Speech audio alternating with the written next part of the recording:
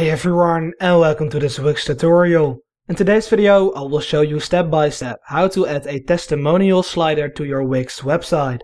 So without further ado, let's get right into it. The first thing you want to do is to go over to the add or plus button.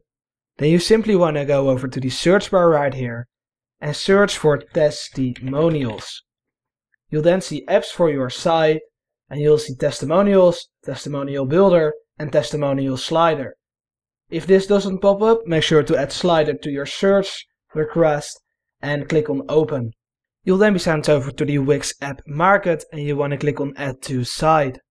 Now click on add to site once again and you'll then see the what our customers say.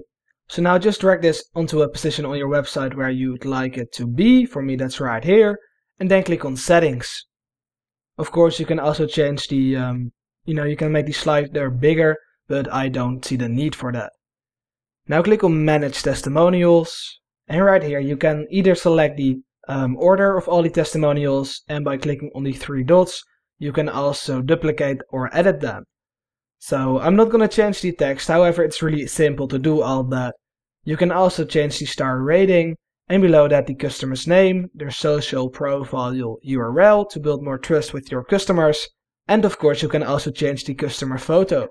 If your customer has a website URL, you can also add that right here. Then simply click on Save Testimonial, and you can then remove or click away the pop-up.